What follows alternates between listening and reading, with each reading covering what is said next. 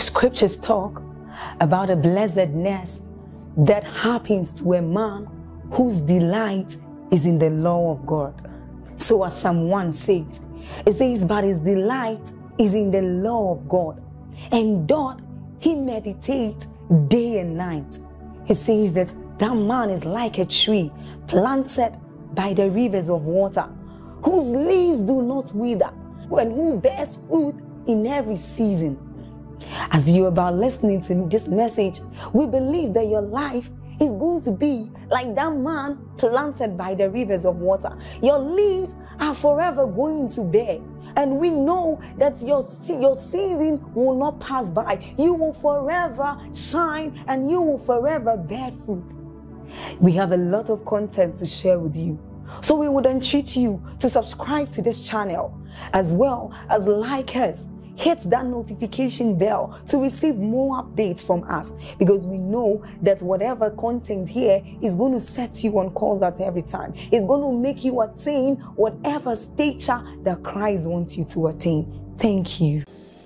Therefore I declare, again standing upon the grace of our Father, everything that left you that should not have left, I don't care when it left, I stand by the God of heaven. Like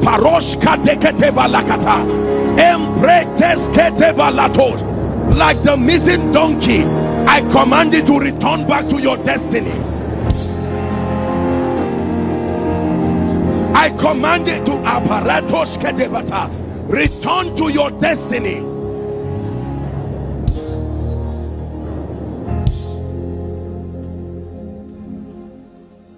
Hallelujah. There was a man in the Bible who owned a colt, and even though he bought it, he never rode on it. He did not even know why he bought it. He just tied it in a street where the roads divide. When it was time for a triumphant entry, he said, go to a street where the roads divide. You will find a colt that no man, including the owner, had ridden on. He said, lose it, and if they ask you, say the master had need of it. There are people who are holding certain things about your destiny. Now you have need of it. You do not get into a triumphant entry walking. It is with honor you triumph. Therefore, in the name of Jesus, the Son of the living God, everyone who is holding what belongs to you, Maneke Paratashko Deberata, between now and December, I come by the voice of prophecy. We compel that they release it. For your triumphant entry, we compel that they release it. Finances, relationships, jobs, I declare in the name of Jesus, release it now.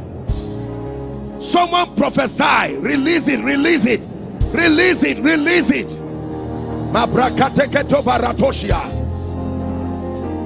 Someone prophesy, declare, release it in the name of Jesus.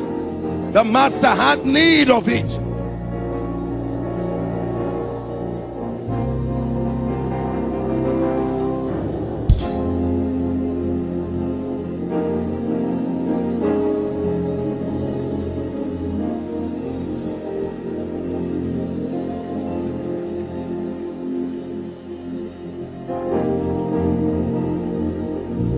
This is part of the service.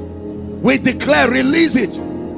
That ministry needs a triumphant entry. Let it be released. That family needs a triumphant entry.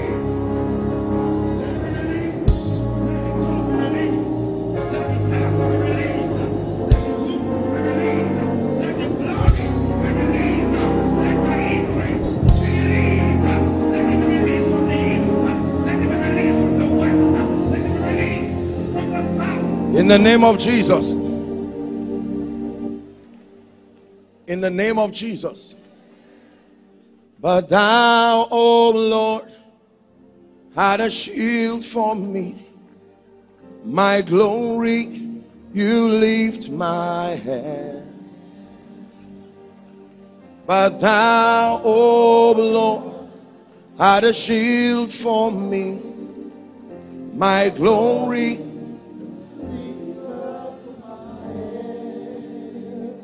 I raised that song because I want to prophesy Psalm 3. It says, how many are they that surround me? Many are they that say, where is your help? That there is no help for you in God. But the psalmist said, thou, O Lord, you are a shield for me. It says, you are my glory and the lifter up of my head. Whatever has brought your head down, in the name that is above all names, here at this conference be lifted. Here at this conference be lifted. Here at this conference be lifted. Hallelujah. Isaiah chapter 60 and verse 1, Amplified, says, arise from the prostration and the depression that circumstances have kept you. He said, rise to a new light. In the name that is above all names.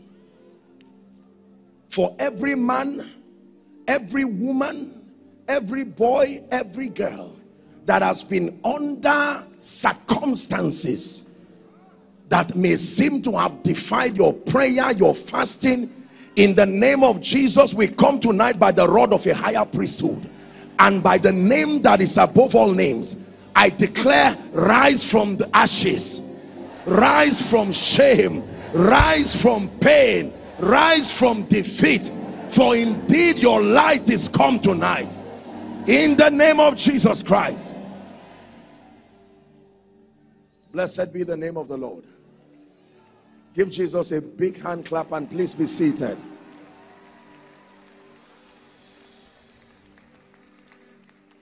Hallelujah. We're still discussing along the lines. In fact, let me say this. Yesterday, I requested permission from our Father to allow you come with your prayer request. How many of us came with their prayer request? Wave it, let the devil see it. Because that Egyptians you see, the Egyptians you see today, you will see no more forever. Now here's what I want you to do. Please listen very carefully. I will request that as I am teaching, can you pass your request to the last person, either by your left or right? And then the ushers or the whatever department is responsible for this, may I request that you just walk around gently and then you collect it. If you are yet to write your request, or your faith failed you and you didn't write everything, let me give you 1 minute. Please write again. Even those following online, by television, internet, here is your opportunity. The Bible says, be anxious for nothing. But it says, in everything, by prayer and supplication, it said, let your request be made known. Don't assume, let your request be made known. Hallelujah. So please, let's do that quickly so that whilst I'm teaching, the ushers, they will be authorized people. You will see them across. When they come, no one is reading your request, so please be comfortable. You will pass it round, they will collate you. And then somewhere in the course of this service, I would request that we'll bring it and place it upon this altar. Hear me. The power that will fight you and prevail after this conference is not yet in existence. In the name of Jesus, who is the Son of the living God. Please make sure you write for your family, write for your children, write for your ministry, write for your business. Yesterday we began to look along the lines of the theme, activating the commanded blessing. We considered Psalm 133, exploring the power and the mystery of unity. We said how that according to scripture, in the state of unity, there is a blessing that has been commanded. My apologies yesterday, I did not take the time to define for you what we call the commanded or a commanded blessing. We're going to start with that definition. So yesterday we considered the fact that in the state, more than a place of unity, the state of being in one accord, that there is a supernatural dimension of God's power that is released, and the Bible calls it life. And we said life there does not just mean the ability to breathe. It means the factor that keeps anything alive, keeps it consistent, gives it longevity. Hallelujah. Today we are still looking at part 2 of the teaching, activating the commanded blessing. We'll be looking at the power and the mystery of complete obedience. That the commanded blessing is activated at the place of obedience. Hallelujah. Numbers chapter 23, please. Numbers chapter 23. We'll begin our reading from 19 and 20. This reading would define for us Numbers chapter 23. 19 and 20. Yes, please. God is not a man. Hold on. Very powerful information. The Bible says God is not a man that he should lie. He tells you a weakness in all men. That it is a weakness in men to lie. They don't lie because they are bad. They can lie because they are men. A lie here does not necessarily mean deceit. A lie means the inability to bring what you say to pass. So you may be a person of integrity, but with respect to performance, you still can be a liar if what you say does not sustain the ability to come to pass. He said that God is not a man. Now he became a man, but he is not a man. Are we together? That means if God were a man by default, we have a right to doubt what he says, because it means within him will still be that weakness in every man. The lie, meaning the inability to bring everything he says to pass. And he says, nor the Son of Man. That means there is no human paternity traced to him. The presence of a human in his life was a woman to only give him a physical frame. But no man played the fatherly role to bring him here. So we cannot necessarily call him the Son of Man, that he should repent. He said, had he said, and shall he not do it? We're establishing what the commanded blessing means. Or had he not spoken, and shall he not make it good? That means even if God makes a mistake and calls an animal prosperous, immediately that animal will have to change to be prosperous, because God is not a lie. Anything that proceeds from him sustains within itself the power to make sure what he says does not lie. Verse 20. Behold, I have received commandment to bless. Hold on. By reason of this quality I just showed you about God, I have received commandment on his behalf to bless. And he had blessed. And I cannot. I have received commandment to bless. And I have blessed. And based on this quality of God I just described, you would have stopped me from speaking. But now that you did not stop me from speaking, I have said it. And because it's a sworn or commanded blessing, I cannot reverse it. Hallelujah.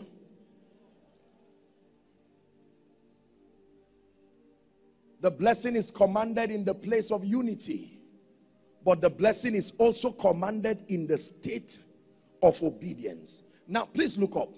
The way that we study scripture from a theological standpoint is that every time God wants to bring forth a thought in the Bible, there usually will be an individual who personifies God's idea as regards whatever issue you are discussing.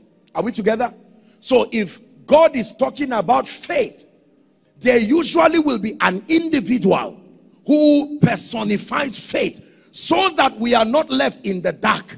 That every time you are studying about God's value or God's kind of faith, you can make reference to that individual.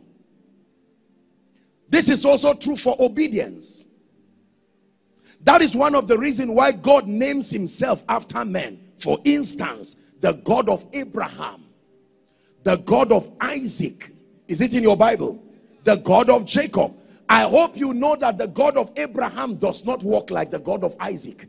It is the same God, but the character of operation is not the same.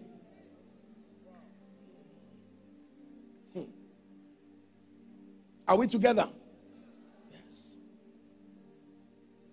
So every time you face famine and destruction and you are at the verge of shame, you need to understand something about the God of Isaac. That Isaac can sow in a land and he can obtain blessing by an operation of God, that even in that same year he can reap. When you desire an encounter with God that can change your name, it is not the God of Isaac you meet. It is the God of Jacob. The Bible says, who shall ascend to the hill of the Lord? Psalm 24. Who shall stand in his holy place? He that hath clean hands and a pure heart, who has not lifted up his soul unto vanity, nor sworn deceitfully, that he shall receive a blessing from the Lord and righteousness from the God of his salvation. Then he says, this is the generation that seek you, and that it seeks you in the similitude of the God of Jacob. So if you want to seek God in a way that you find him, the Bible refers that you go and understudy Jacob. Now we are going to study God's idea of obedience. Are we together? And there is a personality in scripture that is God's reference, that every time you want to understand God's idea of being an obedient believer to attract the commanded blessing, you will have to study that individual. Isaiah 51. Is God helping someone tonight? Isaiah 51, and we're reading from verse 1. Isaiah chapter 51 verse 1. Yes, please. Hearken to me. Hearken to me. Ye that follow after righteousness. Ye that follow after righteousness. Ye that seek the Lord. Look unto the rock whence ye are Look hewn. unto the rock whence you were hewn. And to the hole of the pit whence ye are digged. I want us to read verse 2 together. If you are a Christian and you are here and you can see. Are you ready? 1, 2, read. Look unto Abraham your father. Stop. It says, look unto Abraham your father, and to Sarah that bore you. For I called him alone and did something to him, and he became blessed and increased. That means he was not born blessed. Study his life. What happened between me and him that turned him from being alone to being blessed and increased? Look unto Abraham. Just stop at verse 2. Your father, and to Sarah that bore you. For I called him alone and blessed him and increased him. So let's look unto Abraham very briefly as the Bible tells us. Are you ready? Genesis chapter 12. Genesis chapter 12. We'll begin from verse 1. The first 3 verses, please. Verse 1. Now the Lord had said, Genesis 12, 1. Now the Lord has said unto Abraham, get thee out of thy country. Stop, please. The Bible very interestingly starts the journey of Abraham with a strange instruction. He comes to meet an idol worshiper who dwelt in Ur of the Chaldeans. And I hope you know, theologically speaking, that Abraham was not the first person God spoke to. Read your Bible. God spoke to his father Terah. But for some reason, Terah said, no, I'm not interested. And he said, I will respect you. Now, Abraham, let's try you and see. I want to swear a blessing upon you and will the earth as your estate. But here is the condition. He says, get thee out of thy country, number 1, and from thy kindred, number 2, from your father's house, number 3. My question is, when you get out of these 3 realms, what is left? How could God meet a man? And instruction number 1 is to empty you from everything that is an anchor for your future and your destiny. I show you how the commanded blessing. There are men on earth, but we are not all the same. There are men who God has invested his jealousy upon them by reason of their sacrifice of complete obedience. It is this man that he suffers no man to do them wrong. He and even rebuke kings for their sake. Listen, please. Listen very carefully. Are we together? So he calls Abraham. Back to the scripture, please. The Lord told him, get thee out. It's like God coming to you and saying, leave your job, leave your city, leave the house you just built, leave your real estate investment, and just start moving. God to where? The name of the location is follow me. I will explain later on. Let me tell you this. You know God is the one leading you because he never gives you the complete details. There must be faith and patience captured in your journey. If it is the God of Israel, no matter how accurate you are prophetically, when God starts with you, he will not give you all the details.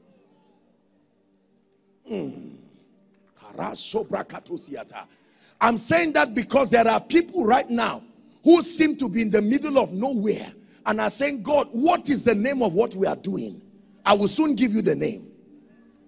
The Bible says only follow them who obtain the promise through faith and patience. That means that is not the only way of obtaining.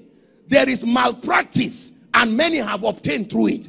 That means if you study a man's spiritual journey and you don't find instances in his journey where he had to depend on God and to allow the law of process run away.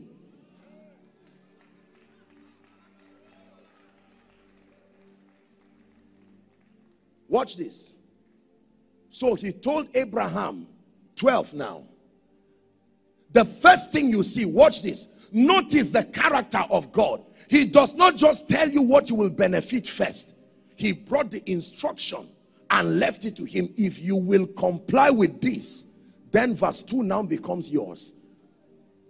Most times we jump verse 1 and we rush to verse 2 and claim it and keep claiming and nothing happens.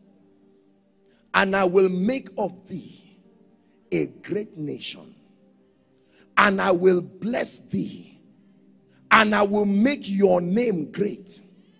This is powerful. You see, I wish I had the time. I would have taught you what it means for your name to be great. Because if you are great and your name is not great, by the time you exit the scene, nobody can inherit your blessings. Your name is a cover for all who come through you, so that that relevance will remain. You can be great and your name is not great. There are products we buy today. We are not buying products, we are buying names. Because their names are great. He already said, I will bless you. But the goal is not just to stop with you. I will make your name great. This already is a message maybe to a father here sometime. Find out whether you are just becoming great or your name too is becoming great. Because at the end of your life, your name will be a key or a padlock. One of them. Your name will lock up another man's destiny, or your name will be the key that opens another man's destiny. Even for God in heaven, the name of the Lord is a strong tower, not just a means of identification. Men can run into it and be saved.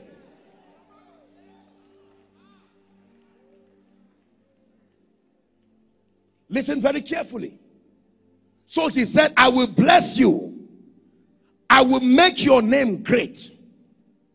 And you shall be a blessing. Verse 3, my God.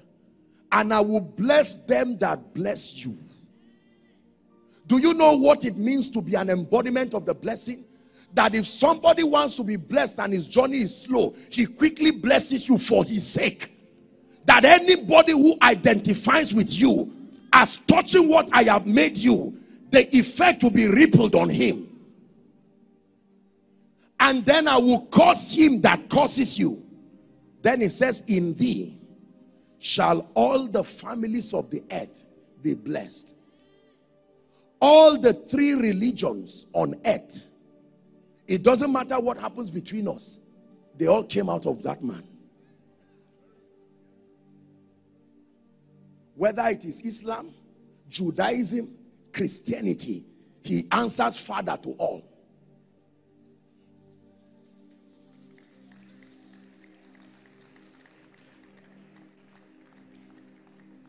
Are you learning now? The Bible says that at this strange instruction, Abraham got up. I can imagine Abraham packing his things. And the other people are saying, Abraham, where are you going? And he says, I wish I know. I only trust the person who spoke. Can I tell you, by the privilege of God's grace, our father is going to be celebrating 50 years in this work of the kingdom. And I understand this church is going to be 35 years. Let me tell you this. This is what I call the journey of faith and obedience. I am sure, respectfully speaking, that from the first day God called our father, he would know that there were things he would do, but he may not know how far. The journey is follow me, not follow it. God never calls you to follow it. Forget about ministry and business. Your first point of followership is him. When you follow it, you will miss your way.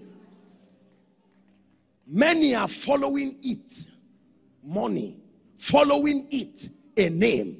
When he called the disciples, their destiny would be that they will become apostles, but he said, follow me. It will never make you. It is me who makes. Please, are you getting what we are dealing with now? Many believers, although saved, they spend their life following it, hoping money will make them, hoping some position will make them. But the journey of the believer, when God calls you, he will never give you the details of everything. The journey is follow me and I will make you. When he makes you, then he sends you. Now, let me tell you this. We are not in a minister's conference, but let me borrow 1 minute of my time to share, respectfully speaking, with servants of God. Just because God has called you does not mean he has sent you.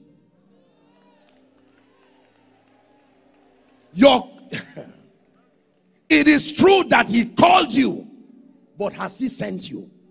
Because he said, when I sent you, lackest thou anything? So some troubles we face in ministries because we are genuinely called, but we have not been sent. Empowerment is not when you are called. When you are called, it is mentorship and training. Empowerment is at the point of being sent. There are many people whose call is genuine, but they have not been sent. And so they go and stand before Pharaoh without seeing the God of the burning bush. Pharaoh is a wizard. He's not afraid of the realm of the spirit. You will not tell him, let my people go, and he lets you go. No.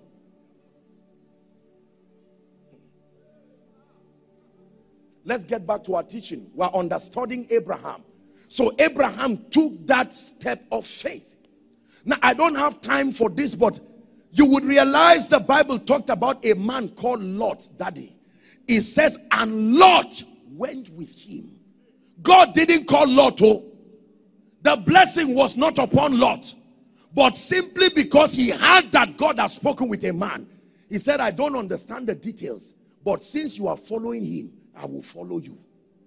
By the time we get to Genesis 13, when you read from verse 1 to 5, you would not know the difference in terms of blessing, who was called and who followed. Because everything Abraham had, Lot had too. But Lot made a very big mistake. The Bible says there was contention between his men and the men of Abraham. Lot forgot that the blessing was not on him. The Bible says, any man that blesses Abraham, I will bless you. So for following and supporting, he was also blessed. Abraham looked at him and said, we be brethren. There is no need to fight. Choose anywhere you can see. You choose. If you choose the left, I choose the right. Because for me, it is not about location, it's what is on me. So you choose anywhere. What is on me can turn even the wilderness into a fruitful vine, and a fruitful vine into a forest. But you choose. And he made a mistake. The Bible says, and Lot separated himself. The first decision Lot made, outside of the influence of a blessed man, brought him to go and settle near Sodom. It's in your Bible. Lot settled near Sodom. He was not inside Sodom. By the time Abraham will come to rescue him, where was he? In the middle of Sodom. When Satan wants to destroy you, he will put you near where the trouble is. You don't have to enter, just be near. He knows the power of sight. It will keep leading you from one level. The Bible not says, as we behold, we are changed. Something must have happened to Lot that took him in the middle of Sodom. Even though he was still a righteous man, he was not safe. Are we together now? Genesis chapter 17, please, and verse 6. All of these blessings began to come. Genesis 17, verse 6. And I will make thee exceeding fruitful. And I will make nations of thee. And I will make nations of thee. And kings shall come out of thee. Someone shout amen for yourself. And kings shall come out of thee. Now the final test that will qualify Abraham into this sworn or commanded blessing is found in Genesis chapter 22 and verse 1. Next time you say Abraham's blessings are yours, make sure Abraham's obedience is also yours. Because the Bible says if you are children of Abraham, then you will do the works of Abraham. Now, respectfully speaking, the body of Christ, where we mock ourselves is we are very quick to cherry pick blessings in the Bible and claim them and believe it will work, and yet not find out the instructions connected to the blessings. I will show you how he became the father of nations. 22 verse 1. And it came to pass. And it came to pass. After this thing. After this thing. That God did tempt Abraham. God did tempt Abraham. And said unto him, Abraham. And he said, behold, here I am. Abraham, after leaving my father's house, after leaving my mother's house, after leaving everything that would have defined my future, the basis for my security, have you noticed that every time God meets you, he finds out what is strong in your life that can make you trivialize him? He will demand it until you stand in a position where only God becomes your completion. You are not walking by faith. This may not be a comfortable sermon, I apologize. But I tell you sincerely, if you want to walk in the sworn blessing of God, you have to understand the dynamics of complete obedience. Read on, sir. And he said, take now thy son. Hold on. I understand, take now thy estate. I can easily give it. I understand, release Ishmael to go. But he said, take now thy son. And before Abraham would give any excuse, he said, your only son I know, whom thou lovest. It's easy to give what is in your house, but real obedience is when you give what you love. Whom you are emotionally connected to him. He represents your future. He said, take him.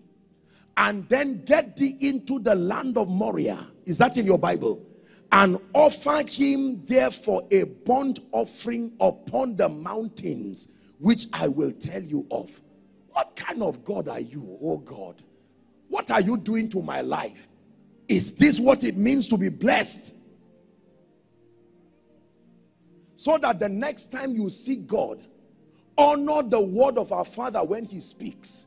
Know that every altar that carries fire is also an altar that blood is dripping upon. Let me repeat, that every altar that really carries fire, when you check well, you will see that there is blood upon that altar. Because without that sacrifice, the fire can never come. You want to speak and what you say comes to pass? It's more than just reading the Bible, believe me. There is a non-negotiable platform of complete obedience, even unto death. That was Jesus' kind of obedience. Paul was mentoring the church in Philippi, and he said, let this mind be in you. He was obedient unto death. Let's see what happened to Abraham. We're finding somewhere now and we'll pray. Genesis 22. And Abraham rose up early in the morning. Please don't rush this scripture. I don't know how you read your Bible, but when I read the Bible with my spirit, with intelligence. The Bible says Abraham rose up early. Rose up early is important because delayed obedience is a measure of disobedience. There is timing to obedience. Every time is not convenient. He said he rose up early. Do you know what it must have meant for Abraham? Sleeping and rolling from one side to the other of his bed and saying, so Isaac. I'm sure Isaac will be the first to greet him in the morning. Daddy, good morning. And he says, son, I'm going to go somewhere with you today. And he held Isaac and began to go. Let me show you what it takes to be blessed. It's more than lifting of hands. Let me tell you what it takes for God to kill a nation to preserve you. You want to end that stature in the spirit? It is obedience as unto death.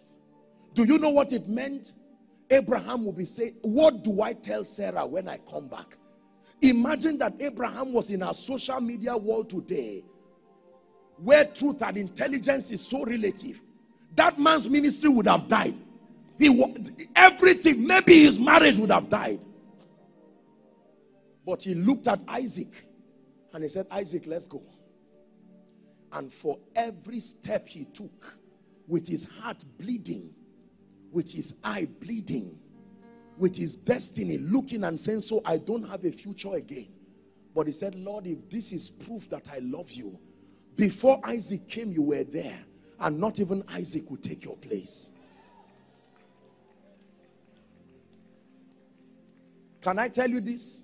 You will always get to this point in your walk with God where everything that represents the epicenter of your self-worth will be tested, except it is not the God of the Bible.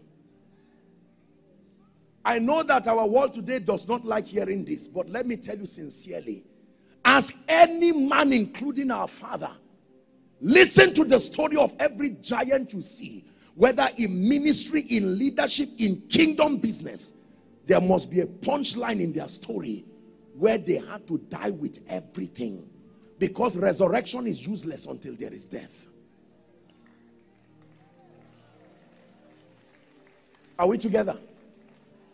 He took Isaac. When he got to the base of the mountain, I'm rushing for time, he looked at all the servants and he said, gentlemen, I have come thus far with you. My apologies, you may not go.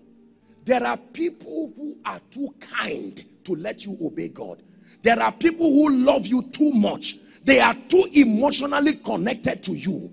They will not allow you fast like God said to fast. Not because they are bad. They are too compassionate, and sometimes you need to lay good people off to climb that mountain. It is not only evil people you need to lay off. There are times that you can tell good people, I love you, but I see that you love me too much to allow me become what God has destined for me. You will also wait. And he carried Isaac. And when he took Isaac upon the mount, I could imagine him tying Isaac down. Isaac said, Father, I see the wood. I see the fire. Where is the sacrifice? And he said, Jehovah Jireh. That is the journey of faith. And when he held that boy, fathers, imagine holding your son And the boy would say, Daddy, what did I do? Even if I offended you, please can you give me room to explain? And he said, son, this is not about you. It's about my love for one who existed before your arrival. Not even you will take his place in my life. I can imagine God watching what Jesus would be doing. I could imagine God watching what would happen to him as the father. Abraham would have changed his mind, but he still held him. I could imagine Isaac crying and saying, Father, please give me a chance to leave. Give me a chance to leave. At least let me see my mother once before I die. And Abraham kept him. Romans chapter 4 gives us the contemplations in Abraham's heart. That Abraham already planned to kill Isaac and beg God to bring him back.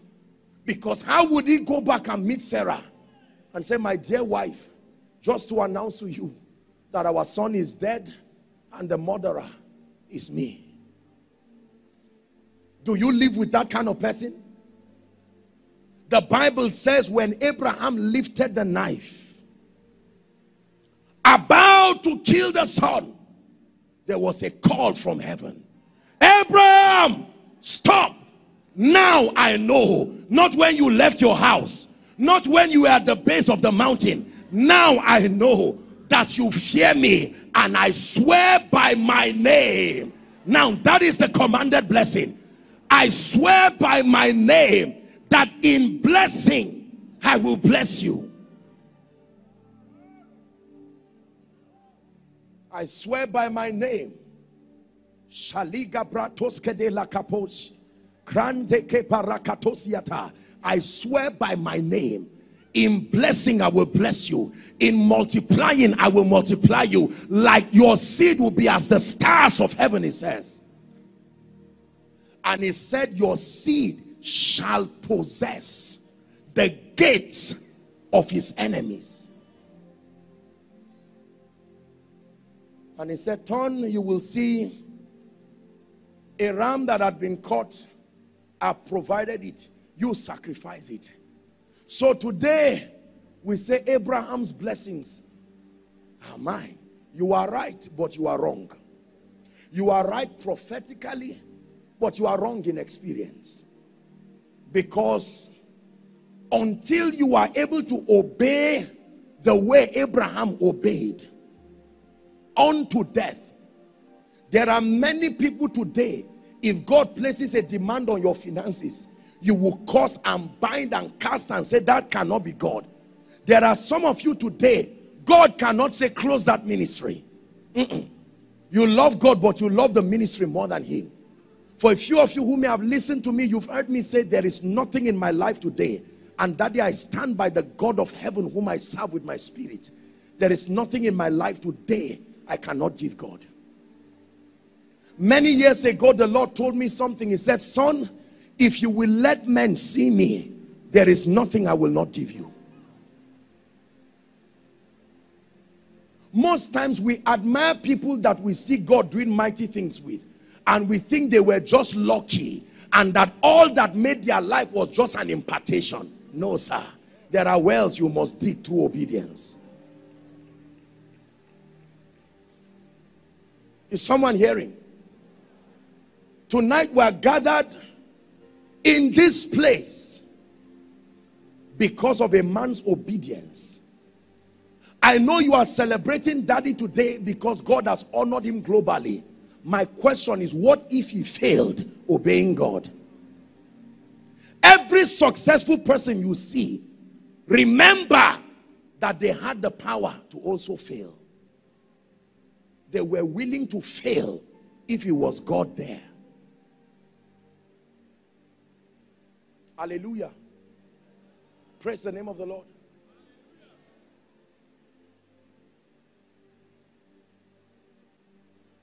I've had the honor and the privilege of talking to and talking with very, very wealthy and successful people in business, ministers of the gospel, and great people who are doing much for the kingdom.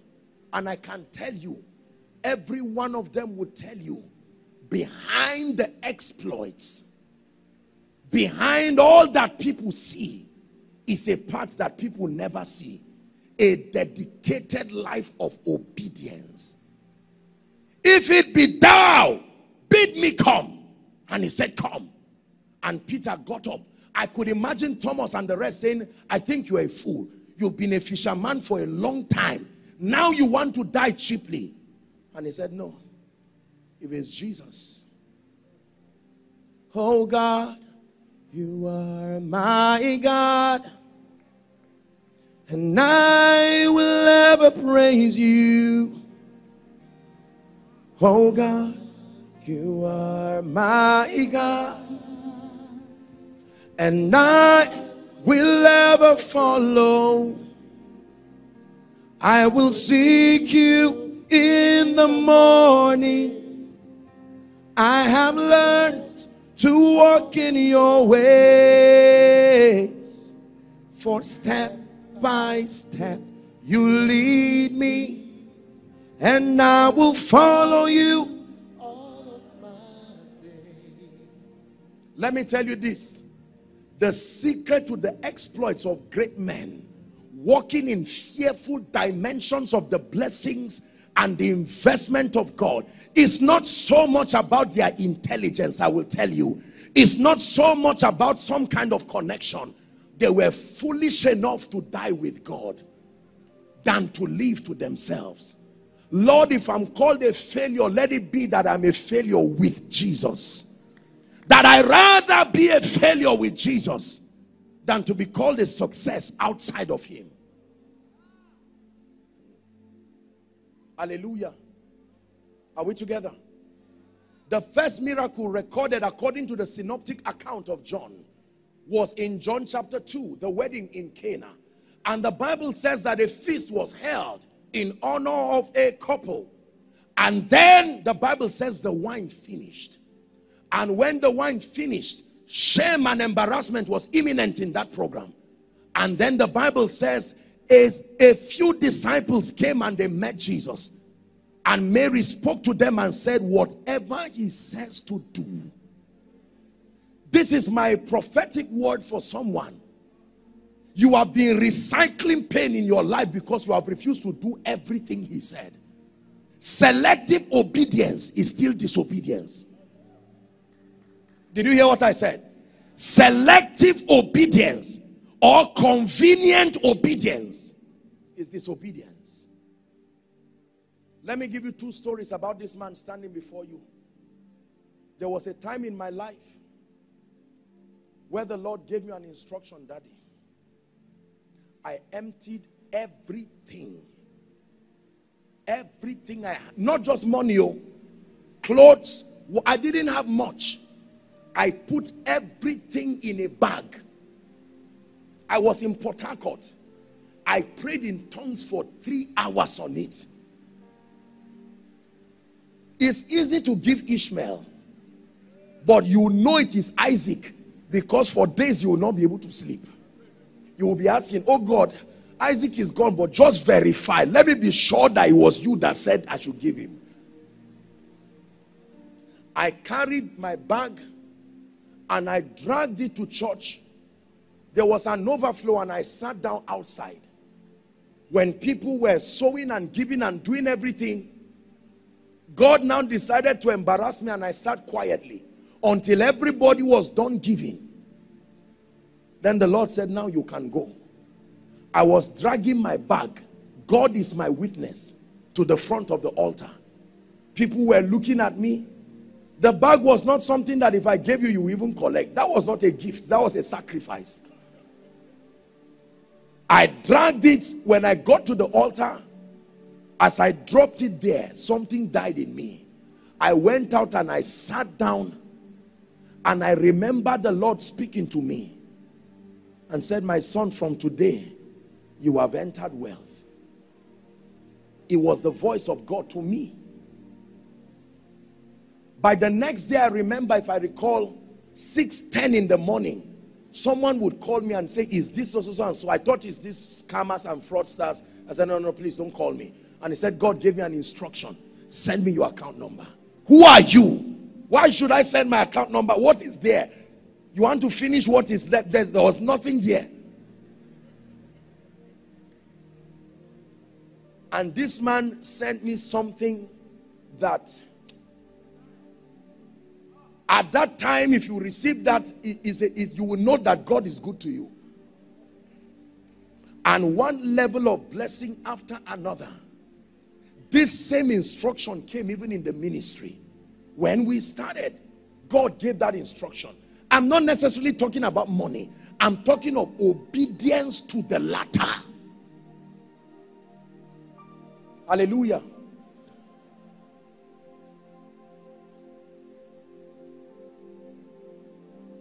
Many of us here seated are yet to truly walk in the reality of obedience. A life that is totally sold out. That if God says it and you verify that it is him, I'm on my way going, and nothing will end and stop that journey. Let me read one more scripture before we begin to pray. Deuteronomy chapter 8. We are reading the first 13 verses. Deuteronomy chapter 8.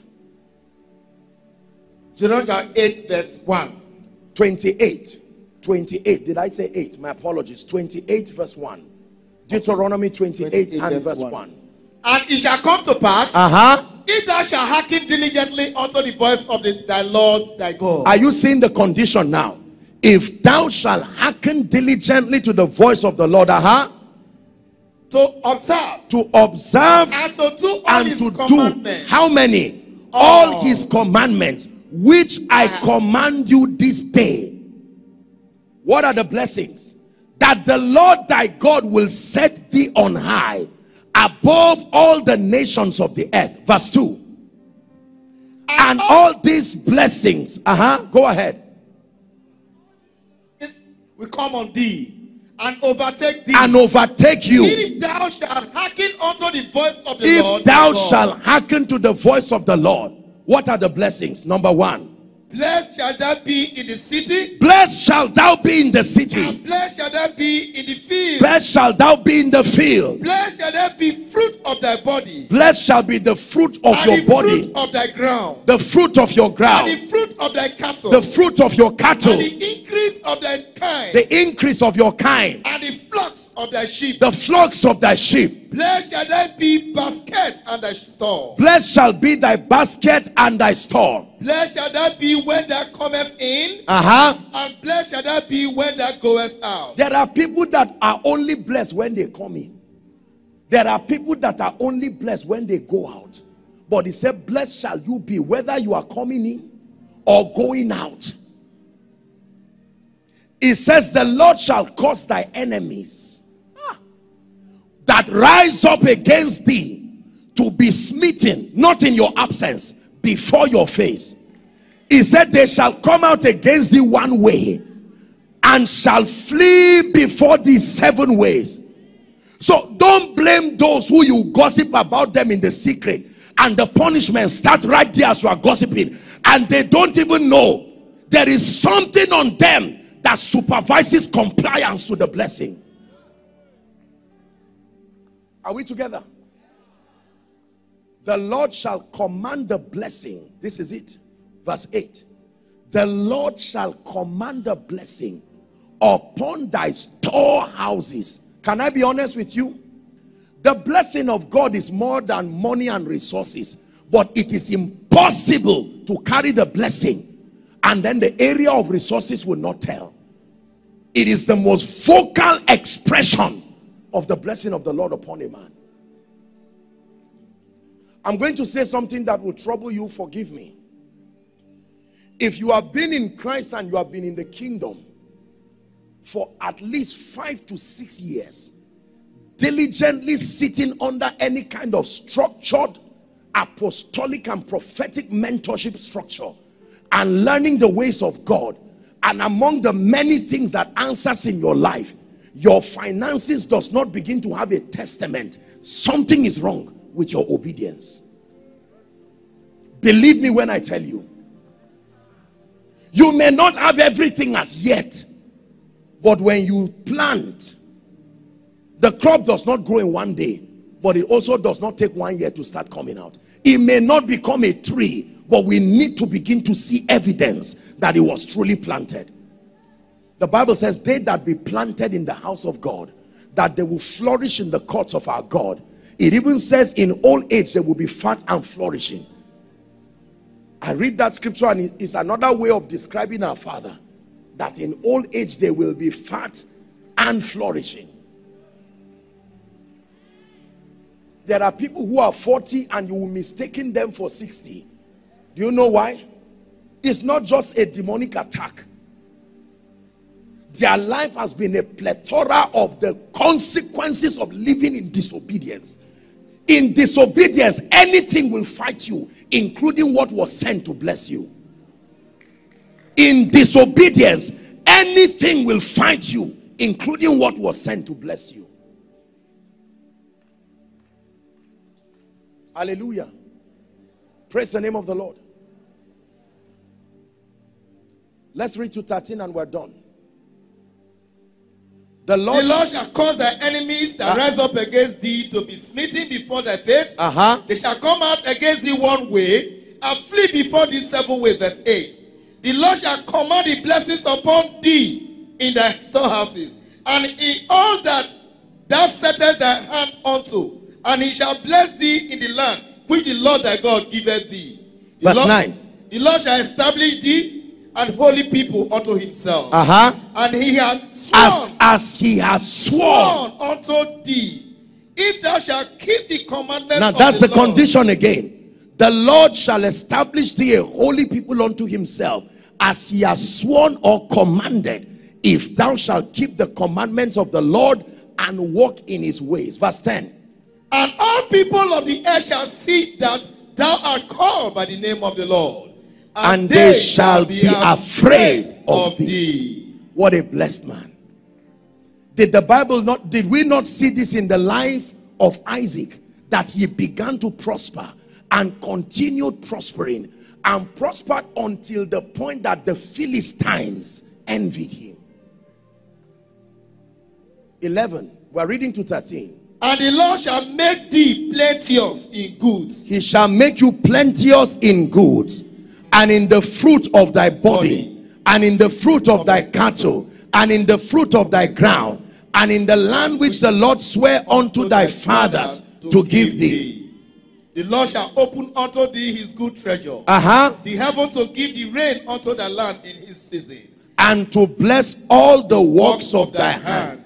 As a result of this blessing, thou shalt lend to many nations, and thou shalt not borrow. The last verse. And the Lord shall make thee the head, and not the tail. There it is. And thou shalt be above only. Say only. Somebody shall say only. Only. Above only. Above no only. Possibility of going down. Thou shalt be above only, and thou shalt not be beneath. If thou shalt hearken unto the commandments of the Lord thy God, which I command thee this day, to observe and to do them. When the young boy Joshua was about to take over from God in from Moses in Joshua chapter 1, the Lord came to Joshua and said, Moses, my servant, is dead. And he began to admonish him to be courageous. When we get to verse 8, it says, this book of the law shall not depart from out of your mouth, that thou shalt meditate therein. Is that true? Day and night, that thou mayest observe to do, not some, all that is written therein. It says, then shalt thou make thy ways prosperous, and you shall have good success.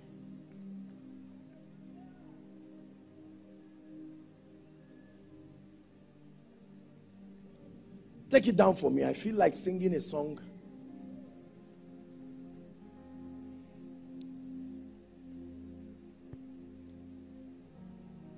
When we walk with the Lord in the light of his word, what a glory he sheds on our way. While we do his good will, he abides with us still. and with all who will trust and obey. Listen carefully. Trust and obey, for there's no other way to be happy in Jesus.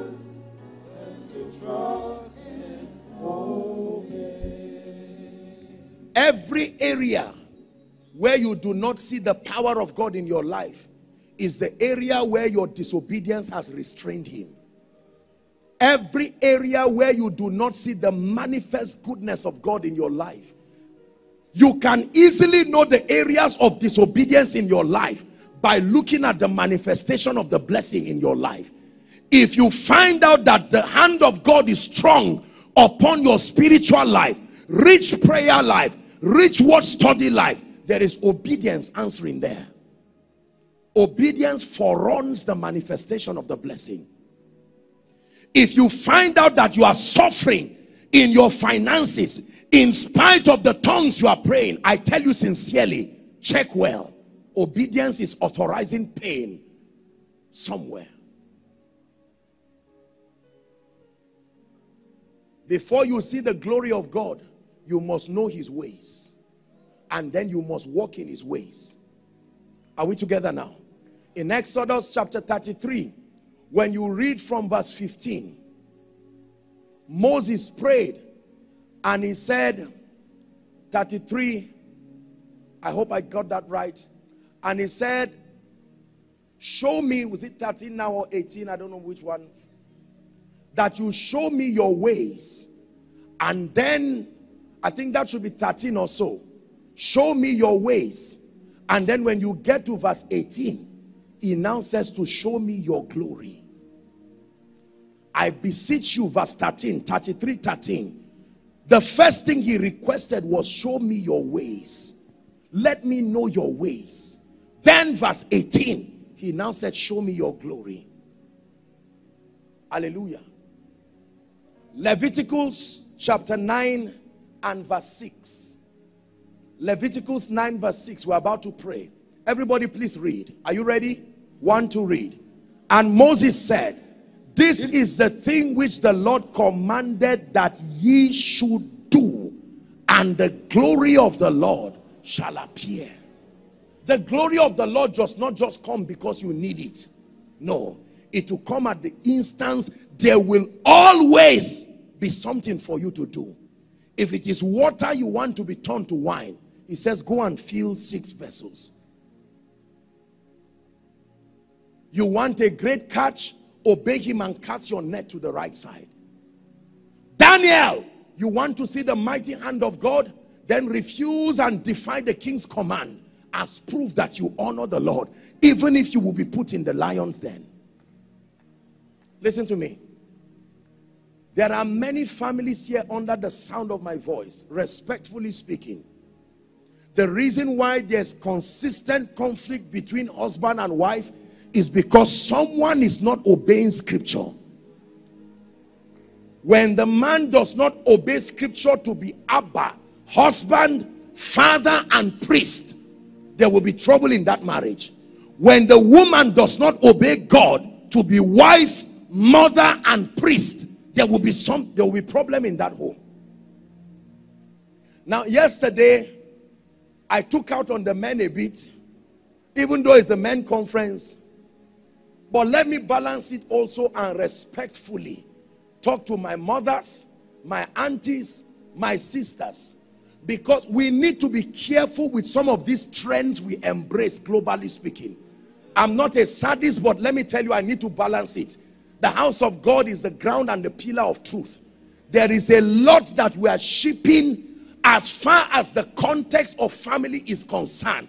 Whether you like it or not, the man is the head of the home, period. I apologize, but this is the truth. Please help. If there's anyone under the anointing there, just help them. We're about to pray. Listen, dear women, the men honor those above them.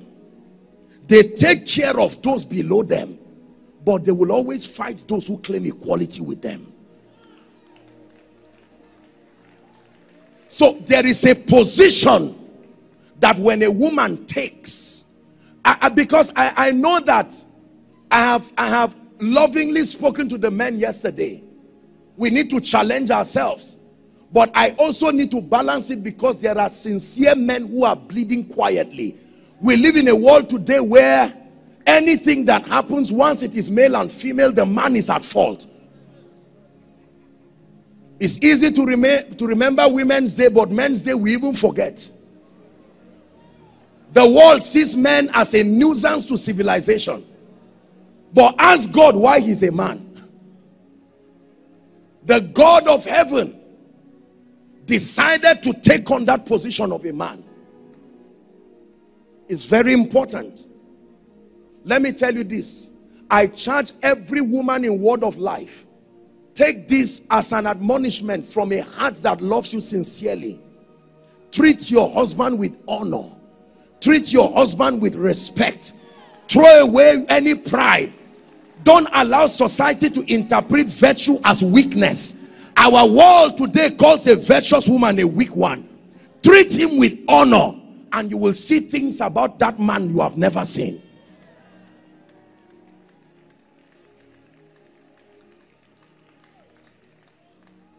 Are we together? Men, we have charged ourselves under God. Don't come and beat anybody's daughter, humiliate anybody's daughter, make her life miserable because of marriage. No, it's unscriptural. No, it's unscriptural. It's unscriptural. The Bible never said to love a woman the way you want. It said as Christ loved the church. If you understand that scripture, you should be afraid, because no man can love a woman as Christ loved the church. That means you immediately understand that marriage is not between two people. Marriage is between two physical people, but marriage is between three entities. The Lord being the first, not the third. If your marriage is between you and your wife alone, you are in trouble, especially in this end time. Quickly submit to the first authority.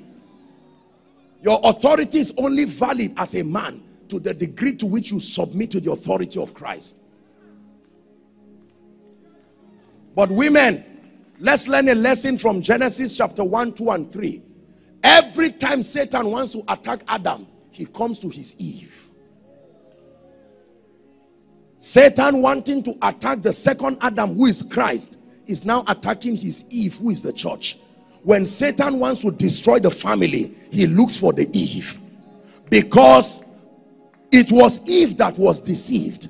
Man was not deceived. Men don't fall because of deception. They fall because of love.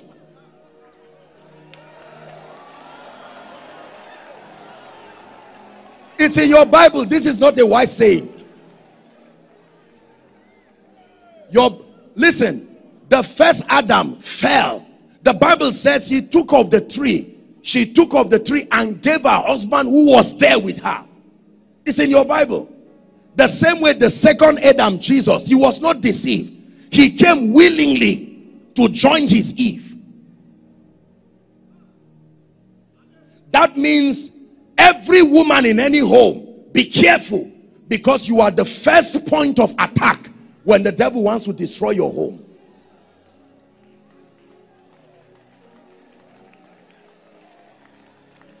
Hallelujah. Now, I don't claim to know everything about ministering and deliverance, but anybody who has been in the ministry of healing and deliverance, you can tell that out of 10 people in need of deliverance, about 7 or 8 may most likely be women. Let me tell you why. It's not because they are bad. Do you know that, strangely speaking, the Holy Spirit names himself too after a woman? They are both called helpers. That means, woman, if you want to understand your ministry, study the Holy Spirit. He is called helper. Hallelujah. Let's trust God for grace, that our homes will reflect the character of Christ and change some of these negative statistics. And let me tell you this, men, I stand and I beseech you by the mercies of God. It's time to exalt the word of God above and beyond culture, above and beyond ego, above and beyond intellectualism. We must submit to the word of God as final authority, even over our homes. If you are wrong, say sorry. Don't just buy gifts, say sorry. It's as simple as that.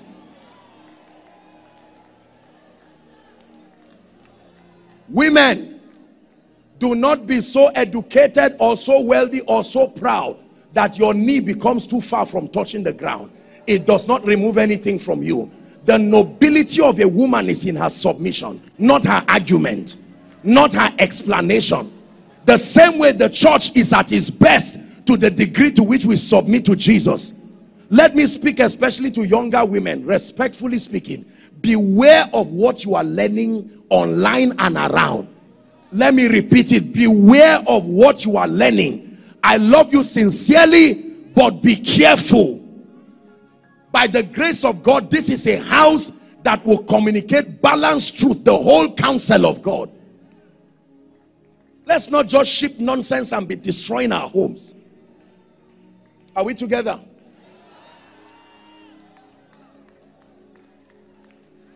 Forgive me, oh, forgive me. Let me ask you for forgiveness now.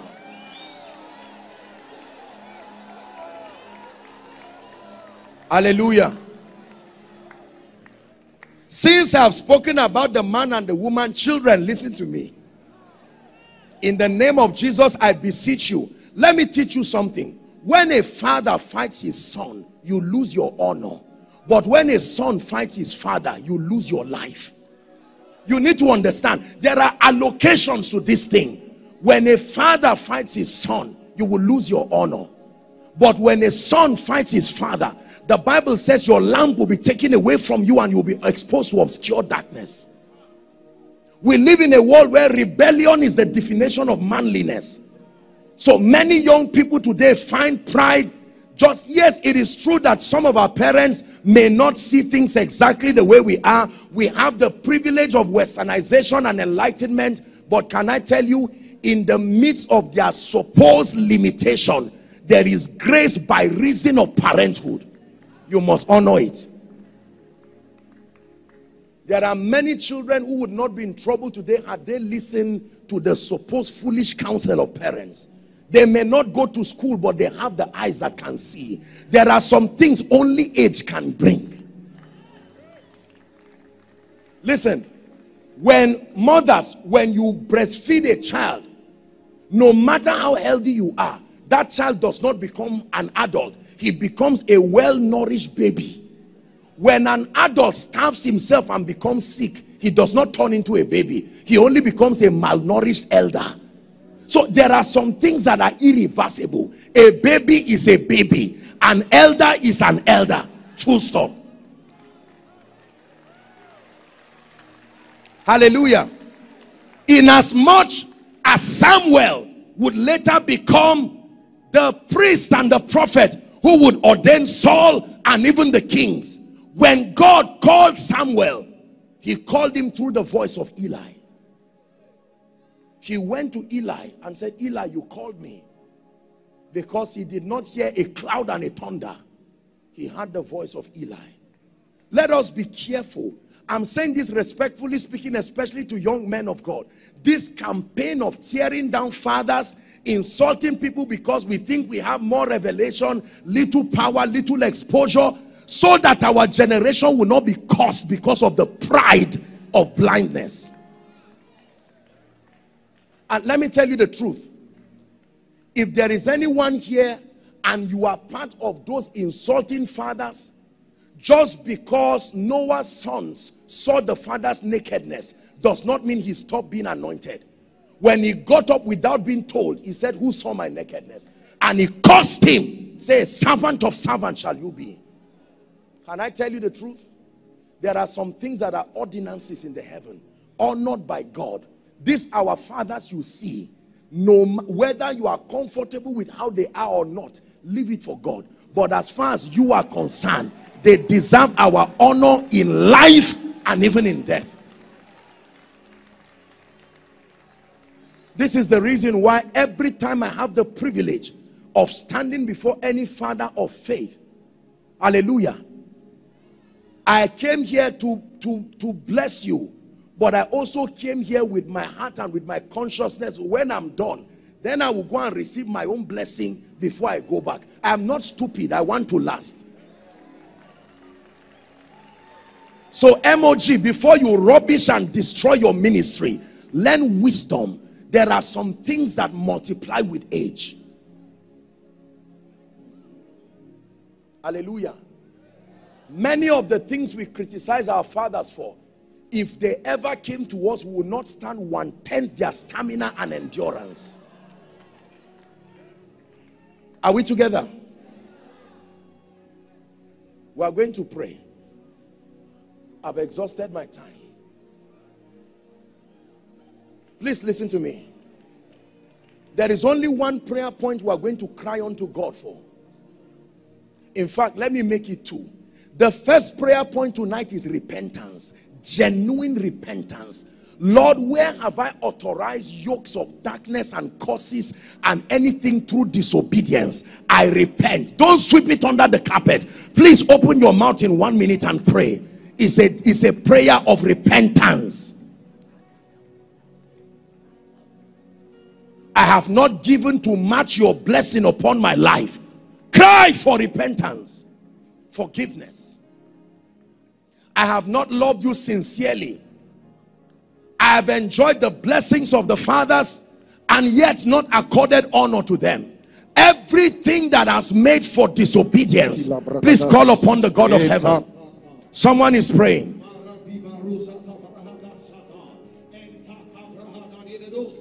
Lord, we ask today by your power that whatever we've done consciously that has brought shame upon us. He said, if I cherished iniquity in my heart, the Lord would not hear me when I pray. Having the readiness to judge every disobedience, if and when your obedience is complete.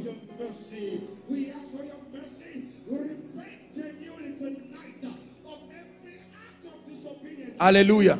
Listen, we're still praying that first prayer. Wives, if you know you have been dishonoring to your husband sincerely, there is nothing to be ashamed of. The house of God is the threshing floor. I'd like you, while we are praying, there is no, everybody just hide your pride, except it's not the blessing you want. So wife, you know you have been dishonoring to your husband. You cry before God, Lord, I did it in ignorance. I thought if I submit myself, you would dishonor me. But now I have learned. Husbands, men, perhaps you've treated your wife and your children with dishonor. There is a dimension of the blessing of God, the sworn blessing, that only obedience brings. There might be members or leaders in this church. You have spoken against your leaders in shame.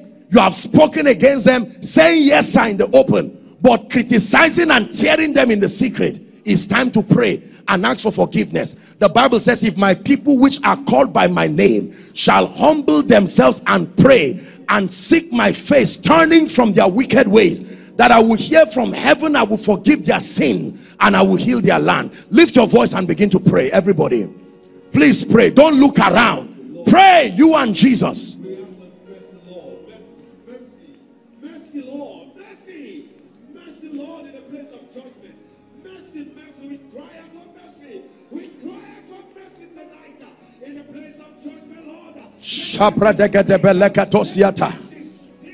The Spirit, we repent from disobedience.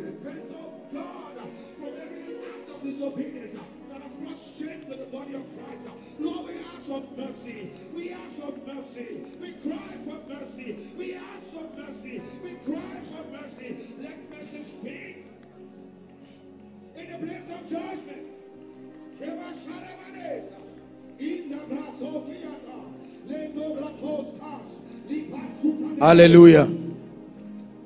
Last prayer point. Father, the grace for complete obedience, that when you speak, no matter how uncomfortable the instruction is, I obtain grace. The grace for complete obedience. Go ahead and pray for ministry. Whatever he says to do, do it. We ask for the grace to obey completely. Lord, we ask for the grace to obey like fools, following you, oh God, knowing that you cannot deceive. Or we ask that grace, oh God, let it come upon my life. Let it come upon me. Let it come upon Pray for the grace to obey. We ask for the grace to obey you in our tithing, the grace to obey you in evangelism, the grace to obey you in studying your word, the grace to obey you. In the name of Jesus. Now, I know that my time is up. May I request that you please lend me 5 more minutes? I want to make, listen carefully, I want to make a very serious altar call right now. I am first a child of God before a man of God. And hear me, this is an assembly and a ministry that is a testament of the mercy of God. The thousands of people represented within this place and those following, every time we are gathered like this, there has to be somebody who needs Jesus genuinely. There are some of us, you have been around church, you have been around spiritual things, but you have never genuinely made a conscious decision for Jesus. Then there are those who are saying, Apostle, I love Jesus with my heart, but for some time, because of the pressures of life, my life has gone haywire. Let me tell you the truth. I don't mean to scare you, but one day, this life is going to be over. Let me tell you sincerely, the Bible very clearly tells us that one day, this life will be rolled like a curtain at the blast of the trumpet. By the announcing of the archangel, we will see his face again. The one we have lived all our lives for. And it says the dead in Christ shall rise first. And then that we who are alive and remain, that will be caught up with him in the air. Let me tell you the truth, it is not a parable. One day Jesus is going to return. Our father said this to us as infants and as children. Some of them have joined the cloud of witnesses today. Some of them, like our father, are still alive and remain as testaments of God's warning to us that we do not have an excuse. Can I tell you, I cannot force you to hand over your entire life to Jesus, but I can admonish you by the grace of God. When the Spirit of truth is come, the Bible says that he will guide you into all truth. He will reprove the world of sin, of righteousness, and of judgment. I am going to count 1 to 5. For the sake of organization, we'll use just the aisles here, and any other place the ushers will direct you. You are saying, Apostle, I'm standing in the presence of Jesus and I know that I need him. This is not some emotional Pentecostal thing. This is about your eternal destiny. As I count 1 to 5, whether you are making this decision for the first time or rededicating your life, I want you to run like there's fire on the mountain and come and stand right here. You can choose to ignore it out of pride. It says, if you reject me before men, I will reject you before my Father. My counting begins. 1. Let's celebrate them as they come.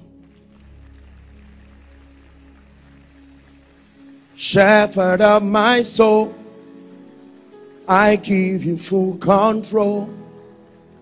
Wherever you may lead me. 2. Are you coming?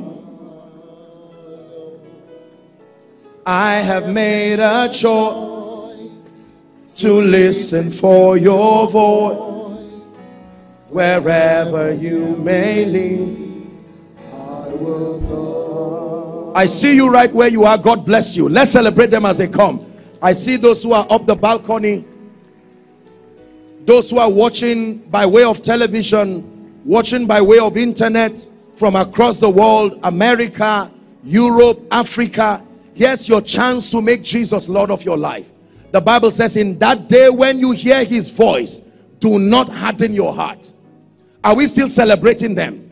Apostle, I want to come out, but I'm not sure if I am saved. Join them. There is such a thing as the assurance of salvation. If you're coming, come quickly.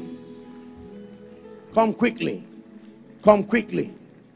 Come quickly. Come quickly. 1 more minute and we're done. We'll begin our prayer. I pledge allegiance to the Lamb. with all my heart, with all I am, I will seek to honor your command. I pledge allegiance to the Lamb. Thank you very much for this bold decision. I see you. Jesus himself is seeing you. Now, please, may I request, some of you are kneeling, some of you are standing, some of you are crying. It does not matter. There's nothing to be ashamed of. It's like being called to come and receive an award, except that this surpasses every other gift you will ever have and receive. May I request that you lift your right hand as a sign of surrender. Everyone who is making this decision, lift your right hand high above your head. Please say this loud and clear. You are not reciting a poem. Jesus is here. Say, Lord Jesus, tonight I have heard your word. I believe that you died for me. I believe that you rose again for my justification. Right now, I willingly receive Jesus into my heart as my Savior, as my Lord, and as my King. I declare that the power of sin, Satan, hell, and the grave is broken over my life. I receive eternal life into my spirit, and I declare by the authority of Scripture that I am a child of God, washed by the blood of the Lamb. In Jesus' name, keep your hands lifted. Father, thank you. No one can come to the Son, to the Father, except through the Son. And Lord, these ones have come boldly making this declaration. The Bible declares that as many who will come, you will in no wise cast away. We thank you for the gift of salvation and the power of the gospel. By the authority of Scripture, I declare your sins forgiven. In the name of Jesus, I call you recipients of the life of God. I decree and declare that the power of sin, Satan, hell, and the grave is broken over your life. I commend you to the ministry of the Spirit and the ministry of the Word, that you be grounded and established in righteousness. From tonight, you go forward ever and backward never. For in Jesus' name we pray. And the whole church said amen. Okay, now please, here's an instruction. Remember, we just spoke about obedience. May I please request for a minute or two? There will be leaders standing in front of you. I'm seeing, please wave your hands, all the leaders. I want you to follow all of them, whatever direction, up. Okay, this way, all of you, my left, which would be your right if you're facing me. Let's celebrate them as they go. A few counselors will have a word with you. And then please, all of you in concert. Anyone who sat close to you, if they did not pick their bags and their Bibles, please, their neighbors, you will be their keepers to help them. Those up the balcony, please follow. Can I have someone waving his hand so that those up will see? God bless you. Someone is waving his hands. Word of life, is this the best you can do?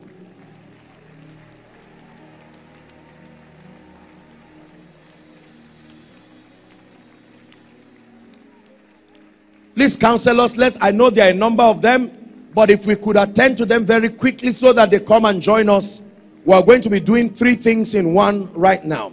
May I please request, if you have the prayer requests and the ushers, if you've collated them, please can we have them in front very quickly. There is power in the name of Jesus. There is power in the name of Jesus. There is power in the name of Jesus to break every chain, break every chain, break every chain, break every chain, break every chain, break every chain, break every chain. Hallelujah. Now, a very quick announcement. Our father has announced that some of the pastors may need to rush and go and join them. Please, you are a pastor here. If the pastors within the house are exhausted, some of the sons of the prophet can also join to make this quick, please, so that we have a few people attend to them very quickly and they come, because we're about to pray. Someone's life is about to change right now in the name of Jesus. Now, I have about 5 minutes or so, but within this time, your life is about to change. And I want you to believe it from the depth of your heart. Are we together now? Yes. I hear the chains falling. Hey, I hear the chains falling. Now please stand, everybody. Please stand. Please stand. Please stand. Please stand. Shalika parado satiaba. Embrakato zazigele paratosh kadibranda galasusiata. Ragadaba kato shalabrande ge barasu sekek. Shabredege debele kato shabranda gatosiada.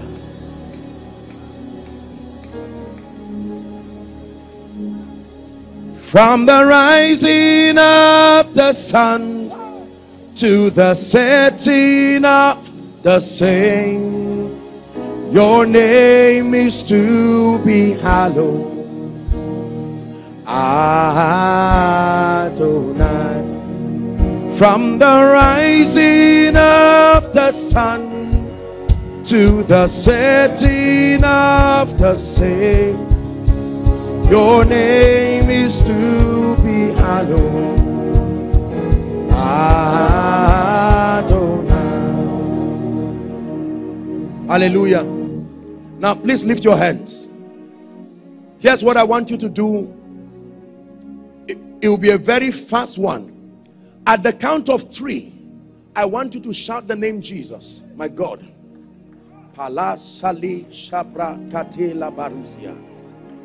Please hear me.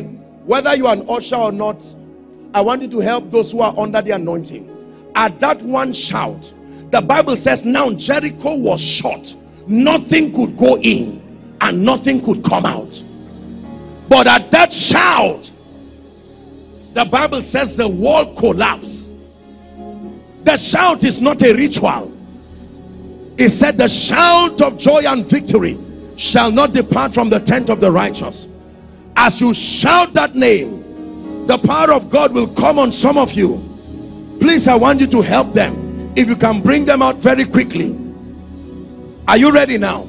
Father, everything that is not of God, that has tied down the life and the destiny of any man, any woman, any pastor, any businessman, the Bible says, wherefore God hath so highly exalted him and given him a name that is above all names, that at the name of Jesus every knee shall bow, of things in heaven, the earth, and under the earth, and that every tongue will confess that Jesus is Lord to the glory of the Father. Therefore I declare, at this shout of the name of Jesus, let fire fall from heaven. Are you ready now? At the count of 3, please bring those under the anointing out. 1, 2, 3, shout Jesus. I decree and declare, chains be broken, yokes be apatosh ketebe lakata. Help them, please, help them.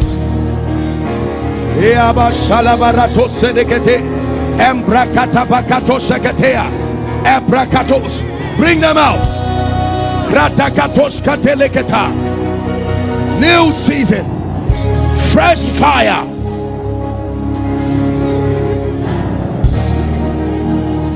Please bring them out very quickly.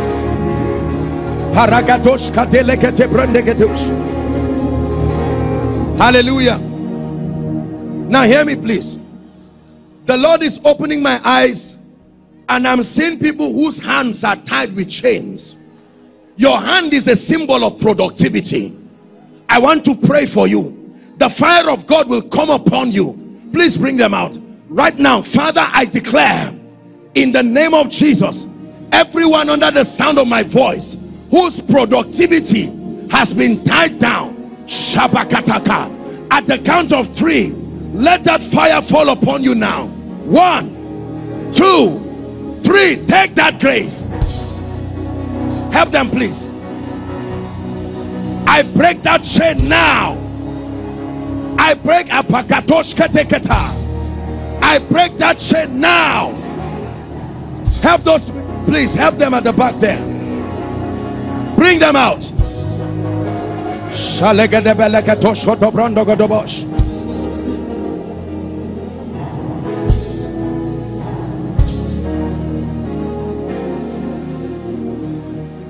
Hallelujah. There are people who the doors of your destiny would have been open, but by witchcraft and manipulation it had been closed. In this place we have the key of David by grace. He said, I hold the key of David, and I can open a door that no man can shut. I'm about to pray. Please, you will see people who begin to run now. Hold them so they don't injure themselves. Father, every destiny, help them, that has been tied by witchcraft,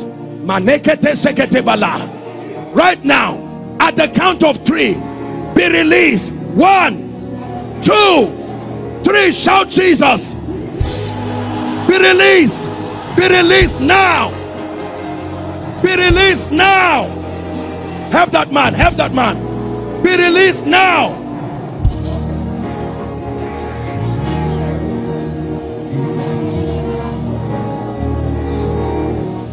Bring them out. Bring them out.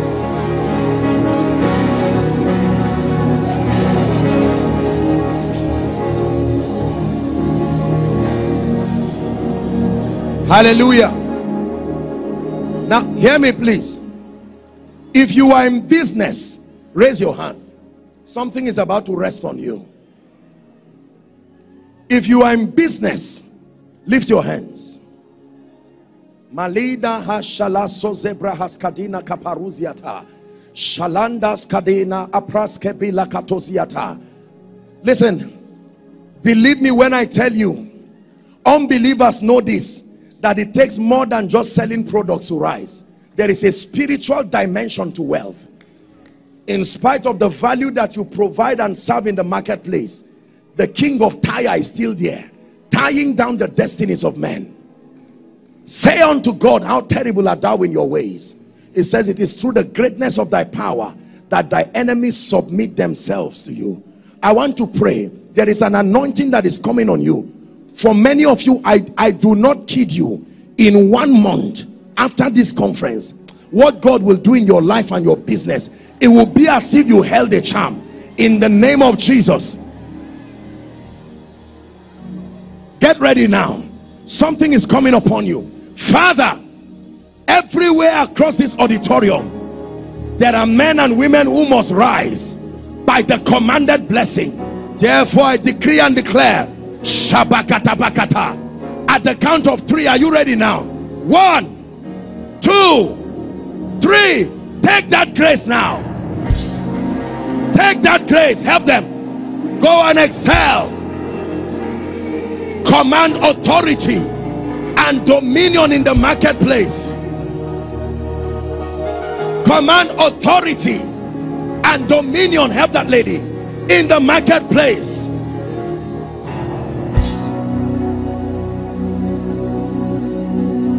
Hallelujah. Let me stand upon the grace of our Father and agree with every servant of the gospel, every man and woman of God. It's time for every reproach in ministry to go. And Jabez was more honorable than his brethren. Not because things changed by default. He got to a point in his life where he was tired. Oh, that thou wouldest bless me.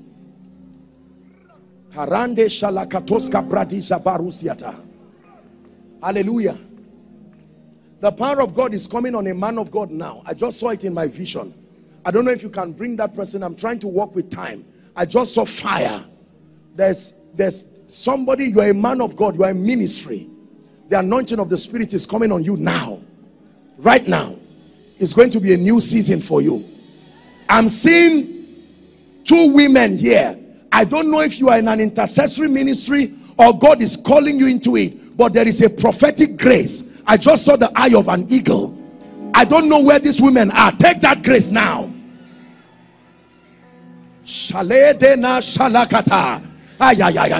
Women will rise from worry, that will hold on to the horns of the altar. You will lead nations in prayer, strategic prayer that will bring revival upon your territory.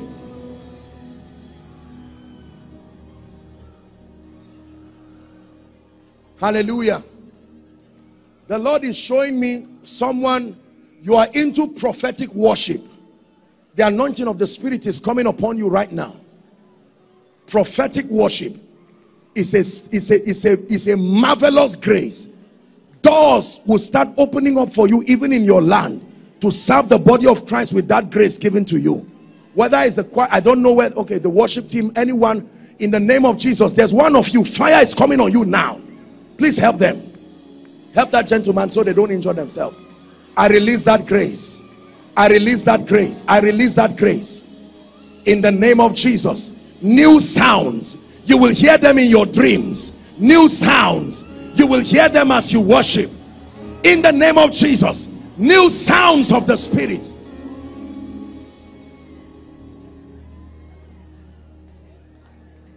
Help that lady, please.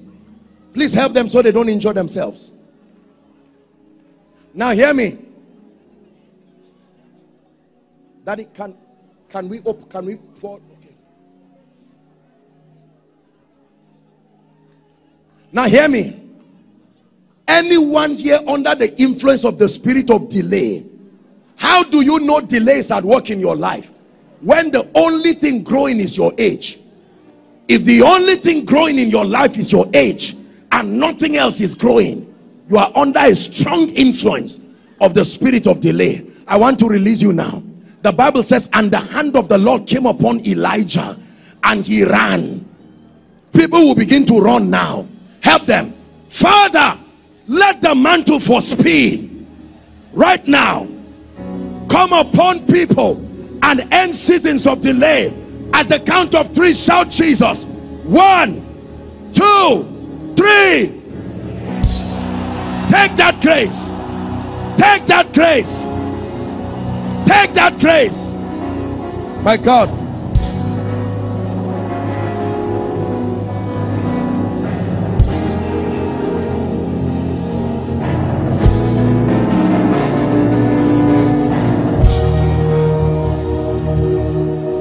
Hallelujah. Now hear me, please. Hear me. This is the most accurate representation of your requests. Even if we prophesy, we see in part, and we can only say according to the parts that we see. But you wrote this yourself. Philippians chapter 4 and verse 6 says to be anxious for nothing.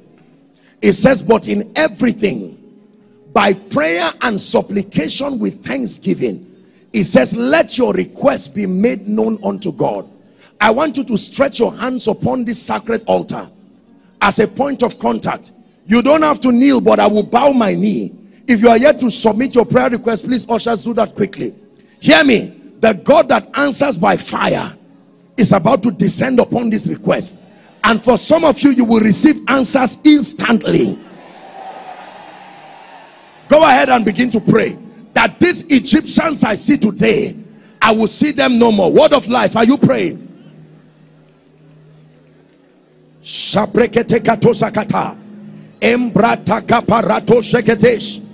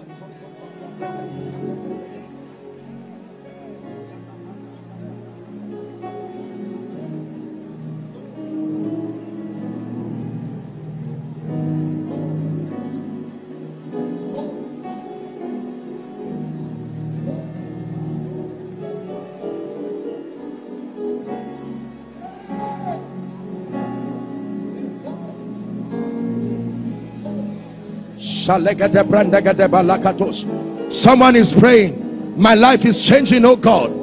Testimonies of your power. Help him, help that gentleman.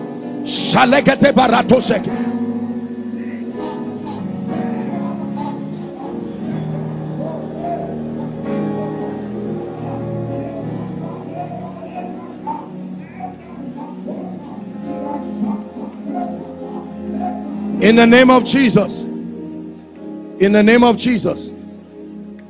This is your house, your home. We welcome you, Lord, we welcome you. This is your house, your home. We welcome you today. This is your house, your home. We welcome you, Lord, we welcome you. This is your house, your home. We welcome you today. Now I'm about to pray over this. Here's what I'm going to do. Listen carefully, please. I'm going to pray over this request, and I will double up. I promise praying for the sick, but we do not have the time. So while I'm praying for this, I will just speak over the sick. Now when I do that, I'm sorry I did not tell him, but to wrap up my session here, I am going to plead with our Father. He is going to come as not only the Father over this assembly, but by reason of age and grace and his walk with God. I know that for many of you, you have been hearing him speak, but tonight is different. He's coming as touching the office. He is going to be making a very straight, as from the bowels of his spirit. Listen, that you believe that which has come from his mouth as from God, you will marvel and wonder at what God will do in your life. But as for this request, Genesis 21 from verse 1, this is what will happen over this request. Genesis 21 verse 1. Please very quickly help us, media. And the Lord visited Sarah as he had said, and the Lord did unto Sarah as he had spoken. Help that woman under the anointing. My God, I'm seeing fire falling. Father, in the name of Jesus, I bow my knees upon this altar, and I decree and declare by the rod of the apostolic and the prophetic, for everyone who has cried, step into your season of laughter. In the name of Jesus, I decree and declare that these Egyptians you see today, you will see them no more forever.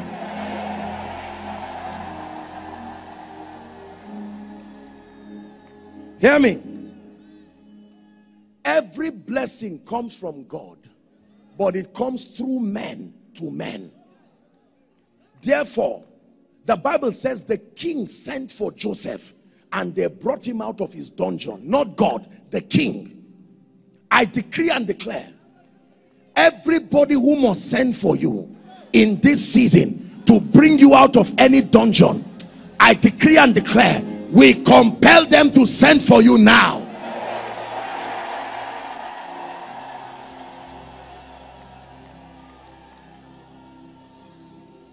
Hallelujah. And David said, is there any man of the house of Saul that I may show him kindness for Jonathan's sake? And he called on Ziba, who had 15 sons thereabout, and sent him to Lodebar. And they met a crippled man who could not help himself, called Mephibosheth. And he called Mephibosheth and said, you will dine with me at my table for the rest of your life. I decree and declare, where are your destiny helpers? I stand upon this altar over the city of Warri, from the north to the south, the east and the west. Every helper of your destiny, I declare they must show up now. They must show up now. They must show up now.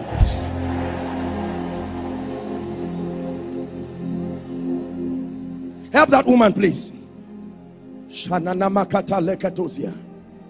said, and I will restore the years. Now listen carefully. Listen. Listen. He said, have you heard of this proverb that in one day a nation is born? He says, but as soon as Zion travails. For some of you, by the normal course of God's timing, you should not be here. Something had kept you down. So even if that impedance is taken away, you will just experience progress, not restoration. Restoration is being picked on the wings of God and to be placed where you would have been if those constraints were not there. There is a difference between restoration and progress. I declare, anyone here who has been tied down by witchcraft or tied down by any satanic mechanism, in the name of Jesus, by prophecy, I take 10 years and put it in 1 year for you. 10 years in your 1 year. 1 year in your 1 month. In the name of Jesus Christ.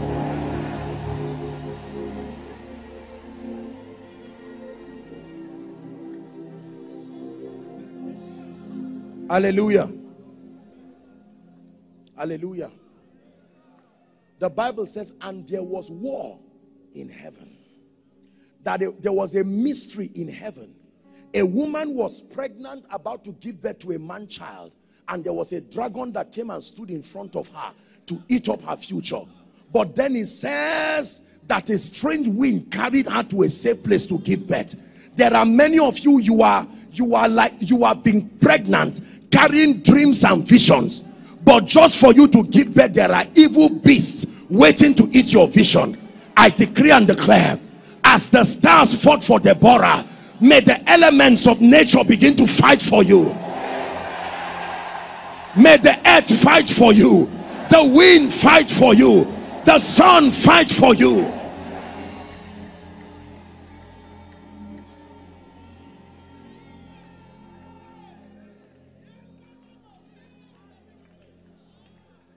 Hallelujah. Please listen to me. One of the graces that any genuine member, son and daughter of Word of Life should enjoy cheaply is the grace for longevity. Because this is the grace that is evidently in the life of your father. Others can come and beg for it, but for you it's an inheritance by grace God gave you. But whether you know it or not is a different thing. Therefore, I stand upon the grace of our Father and I pray, anyone here that the spirit of death is eyeing you, to see that you will not end this year, in the name of Jesus Christ, I declare, oh death, where is your sting? And oh grave, where is your victory? In the name of Jesus, fulfill your days in full. Fulfill your days in full.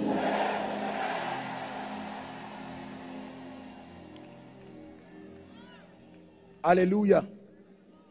Anyone called barren here, I declare by the power that raised Christ from the dead, according to the time of life, in the name of Jesus, like the prophet spoke to Hannah, by the power that raised Christ from the dead, return with your miracle. And I pray for anyone who is sick in body here, whether it is blindness, lameness, cancer, any kind of terminal disease, in the name of Jesus, who is the Son of the living God, be healed now. Be healed now.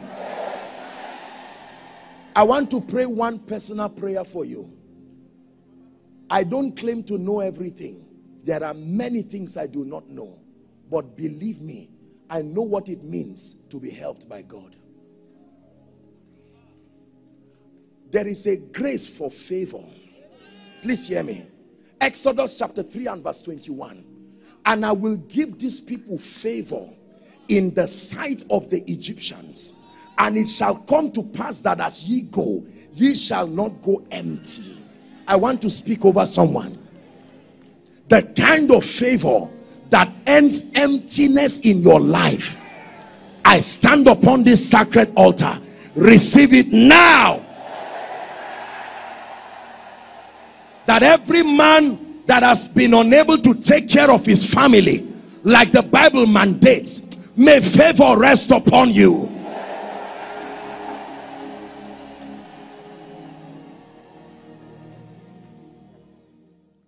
Hello, beloved in Christ.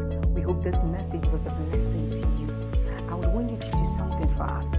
If you are new here, kindly hit on that subscribe button for us, and then like this video as well. Share to your family and friends to bless them, because we know that this message will be a blessing to their body, to their soul, and to their spirit. We would need you to do one thing for us too. Tell us in the comment section where you were watching us from, and then if you've got any testimony for us, kindly share with us. Thank you for watching.